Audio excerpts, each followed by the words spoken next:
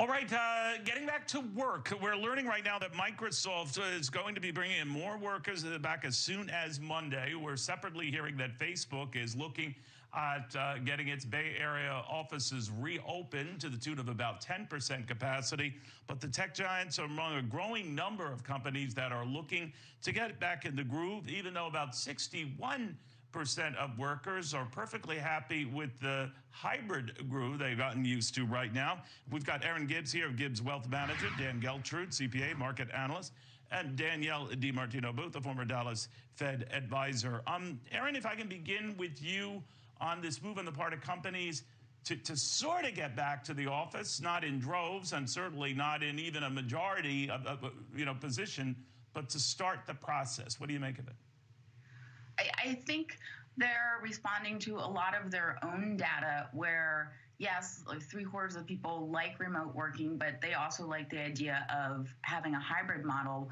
But I think they also need to address that a lot of the younger workers who may not have the convenient space of having a full home office, who feel like they're not networking, they're not getting career enhancement, they want to be in the office. And so because Microsoft has so much data from their Microsoft Teams application, I think they're really responding to that and understanding that they need to go back to some type of hybrid model where you are going to the office.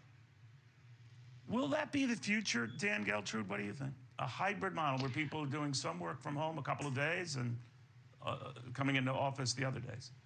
I think it's absolutely going to be the future, Neil. This is the next industrial revolution that we're watching here as far as remote working. And it has tremendous advantages for both sides because workers want to be able to have that flexibility. And the biggest point there is migration, because now workers are going to be able to take their jobs with them. It's not about having to work close to your job. On the other side of the coin, companies are going to be forced to be able to offer remote working. Why? Because of the talent pool. If they want to be able to compete with other companies, they're going to have to be able to open it up throughout the country and the world in terms of the best talent available. You know, Danielle, I apologize for the confusion, Danielle, but what do you make of some firms that not adhering to this? I think Goldman Sachs was among the big investment banks saying, no, we want people's heinies back in their New York office seats as soon as possible.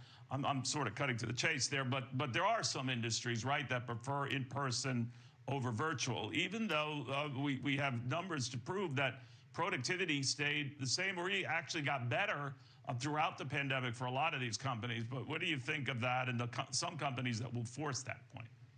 So I think that the companies that force FaceTime, if you will, I mean, FaceTime is worth exactly what it sounds like it's worth, which is pretty much nothing.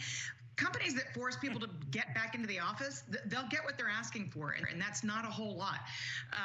Managers have been able to see on a spreadsheet in a very objective manner in the past 1 year how productive each individual worker is, because in a lot of situations they've been working with kids who are studying from home virtually and all manner of circumstances, but yet they're still providing the same value to the corporations. So I think that companies should be and look forward, as Microsoft is doing, to saying this is going to be up to managers and their cohorts and their workers in terms of where they're going to work best and produce the most in terms of profits for the company. Forcing people to back into the office is not the right thing. On the other hand, as Erin said, there are some younger workers who are looking to build out their careers who want that time in the office, the ability to engage and build teamwork and network. And so it's a hybrid model, as Microsoft has proposed, is truly, I think, the best route forward into the next generation. Yeah, I should worry about my bosses because they say, if we never see you, Neil, it'll be too soon. So that's just my paranoia. You know, Erin, let's say this holds that we're going to have hybrid schedules for a lot of folks, whatever that means for them and whatever it means for their working environment. I get all that. It isn't going to be very good for cities. I can't imagine that's a productive development for cities. What do you think? I think ultimately the economies will adapt.